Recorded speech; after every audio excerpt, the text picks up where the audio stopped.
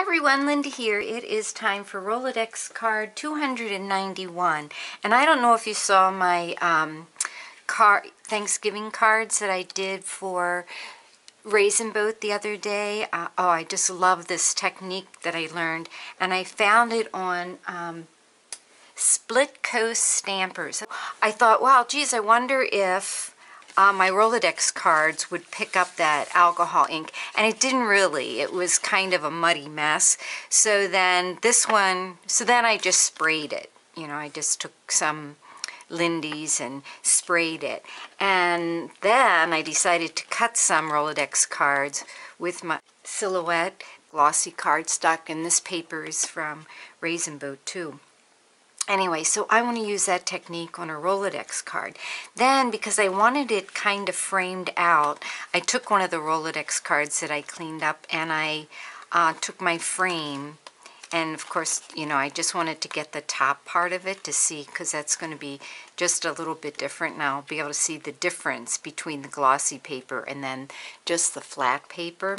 So when I get to that, I'm going to put that on there. So if you haven't seen that and you want to see this technique, then I'm going to show it to you. It's really a lot of fun. So this is going to be another card with a leaf, but I'm going to use this guy and this leaf together. And these are some stamps that I've had for a long time. It says River City Rubber Works is the name of it.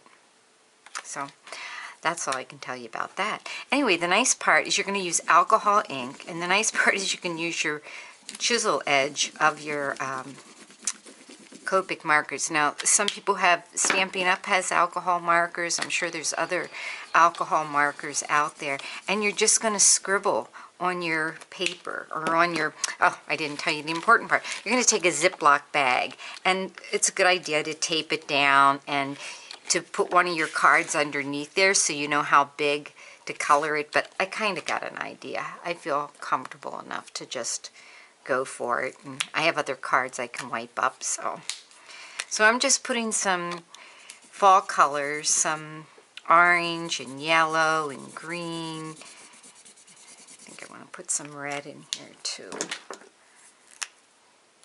And you can go over top what you did too, doesn't matter. Alright, so now that I've made a nice scribble, and oh, the girl that did the video did a great job. I can't remember what her name was, but it is Split Coast Stampers.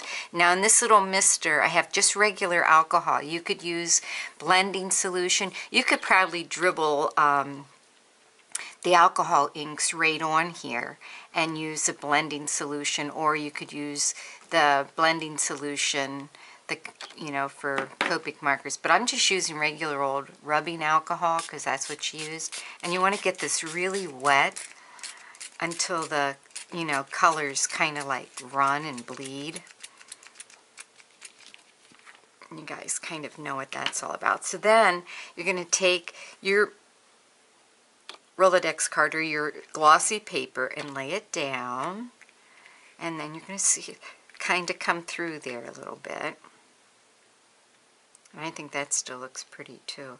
And then you lift it up and you've got this great background.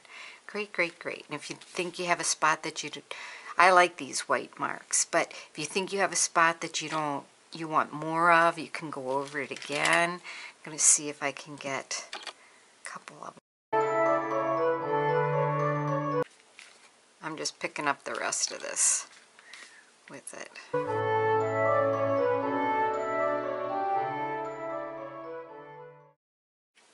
And now I have 3 of them to choose from, to work with.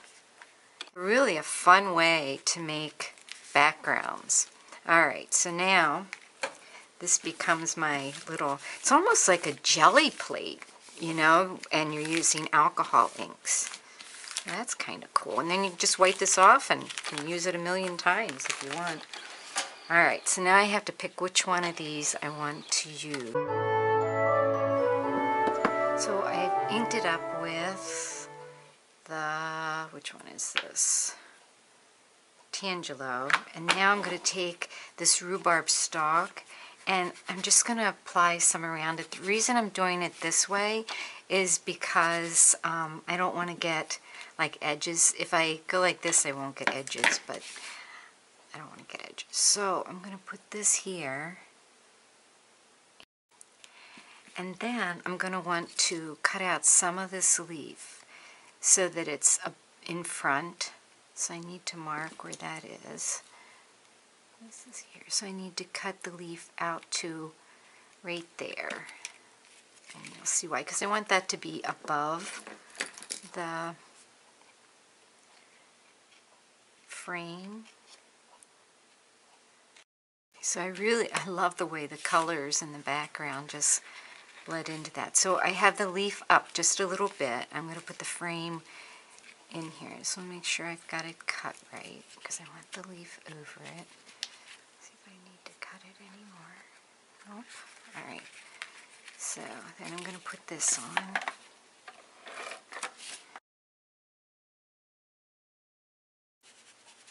I just want to create a little shadow here, and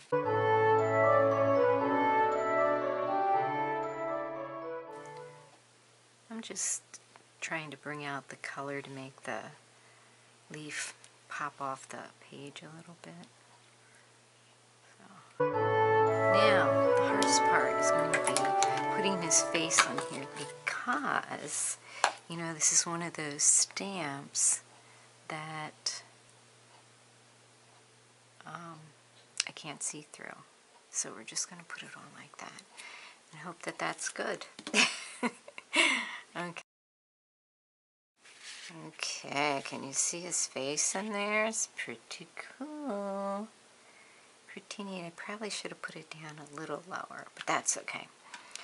And then the quote I have is from Donne I. No spring nor summer beauty hath such grace as I have seen in one autumnal face. And it means autumn time face. So I'm going to cut this out, and I'm going to use my little machine that I always forget. Thank you, Gina, for reminding me to use that. So I'm going to turn this off and get those things cut out.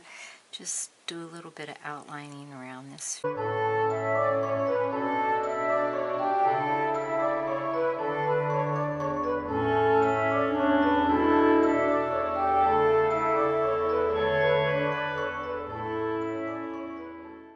I wish I would have stamped him in black so that he stood out just a little bit more. Maybe what I'll do is go over him with glossy accents and hope that that doesn't. Rich cocoa, and just go around the edges with it. Keep my fingers out of the glossy accents if I can.